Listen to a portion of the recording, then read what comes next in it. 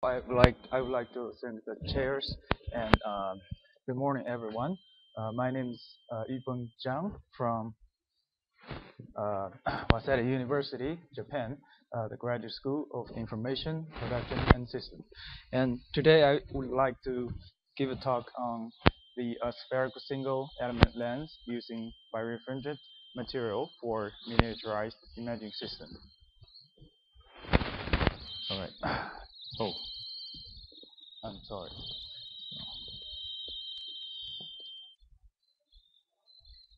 So this is the outline of my presentation. First, I will give a brief introduction, and then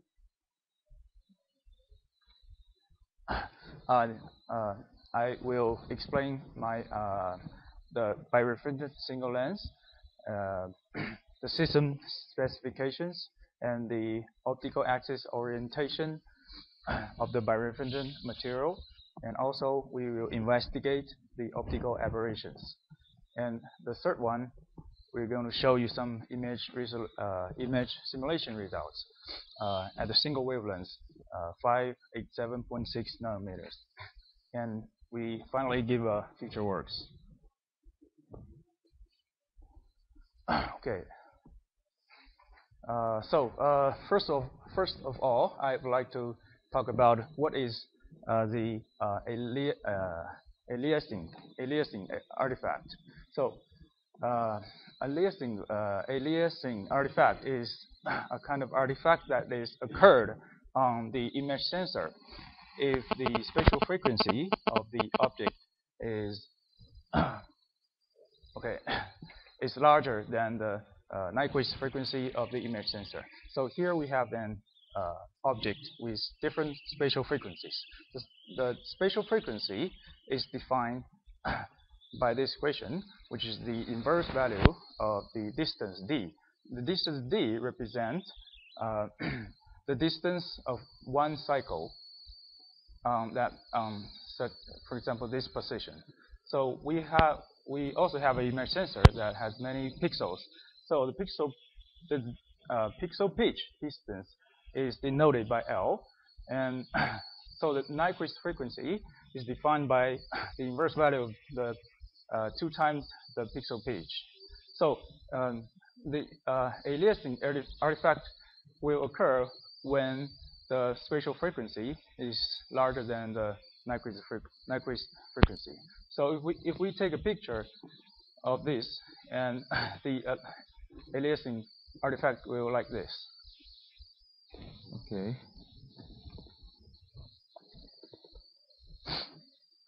So what is the conventional way to reduce this such aliasing artifact? So here shows a picture, an imaging system with lenses and the optical low-pass filter. So here is the lenses, and here is the optical low-pass filter.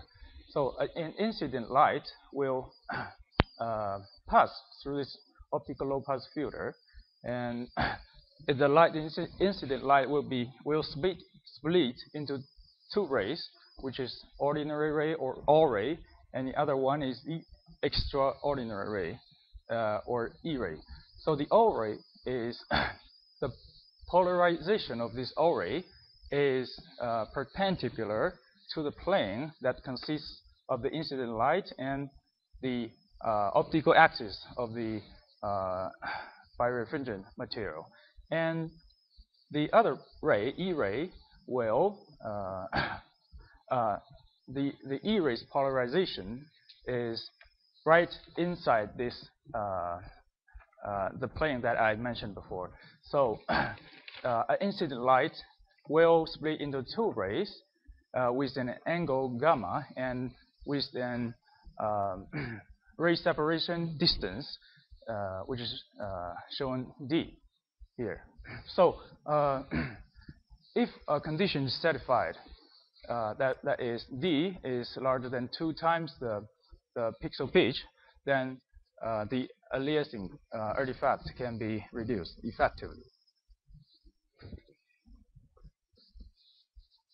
So, but what is the merit of the conventional OLPF? So almost normally 2 or 3 or more OLPFs are needed in order to reduce the artifact horizontal direction and vertical direction, which makes the entire system very thick and bulky, and also increase the manufacturing cost.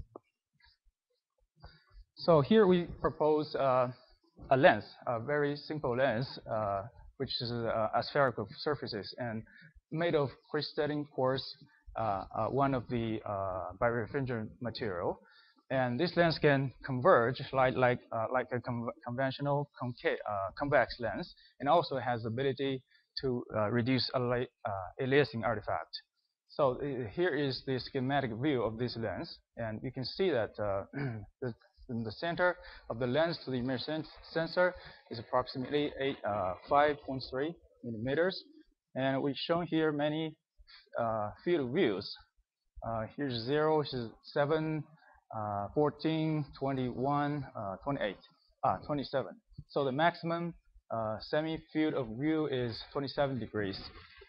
And we also have this diameter of this lens, 1.7 millimeters, and entrance pupil diameter is 1.8. Okay. So this one shows the optical axis orientation of these quartz lens. So the optical axis of this quartz is located in a plane, this plane, that is 45 degrees with respect to YZ plane, and 45 degrees with respect to XZ plane, and also 45 degrees with respect to the Z axis.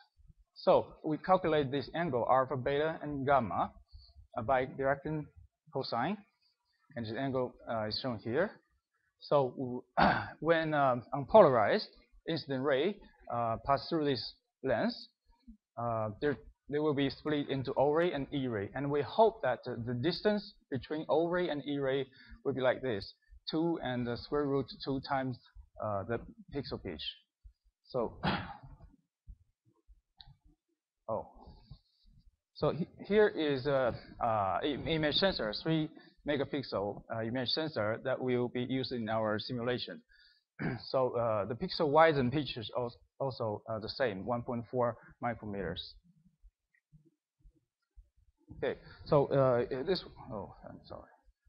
this one shows the optical aberrations of our imaging system. So this one is object, a 2-dimensional object, and this one is the resulting image. And for a spherical single element lens, we think that this image quality is acceptable. So we also observed the point spread function of our system. So as you can see in these 4 pictures, this one shows the PSF, point spread function, at semi-field of view 0, and this one 7, this one 14, and 21. So when you can see the ray separation on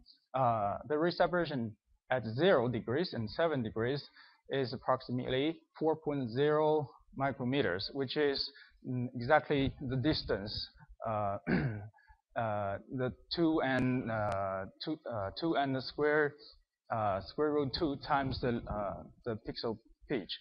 So that means the at this degrees the aliasing artifact can be reduced. But when the field of view increased, for example 14 and 21, the optical aberration overwhelmed, so we cannot clearly see the ray separation on these degrees. So here's finally we go to the image simulation result. So here is the original scene that to be captured by our imaging system, and this one okay. This one shows the resulting image without the birefringence near the semi-field of view of 0 degrees. We adjust the contrast of the image because we want to show the aliasing artifact clearly. So, but it's not very clearly, but the aliasing artifact is reduced by comparing this one to this one. It's not that unclear. But, okay, I'll go to the next. So this picture shows the captured image without birefringence near semi-field of view 7 degrees, and this one is with the birefringence at the same degrees. But when the semi-field of view increases to 14 and 21, we cannot see the difference. We cannot distinguish between the blur caused by the optical aberration or the caused by the birefringence. So, so here we show the future works of our research. So we have to reduce the optical aberration so as to distinguish the blur caused by optical aberrations from that's caused by birefringence, and also take into consideration the color sensor array and investigate the effectiveness of the proposed system for different wavelengths. Thank you very much.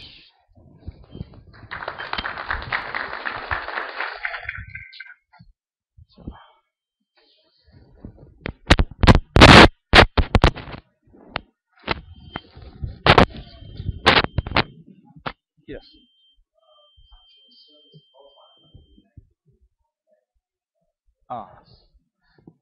Actually, we're using a software that can modeling can design a lens, and that can design the surface parameter, and also carry out some simulations.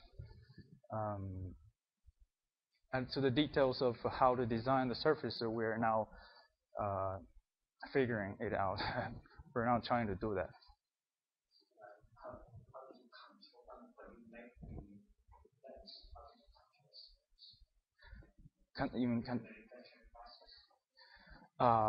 Yeah, that's our final destination. But actually now we are just modeling, doing some simulation, but not proceed to next stage.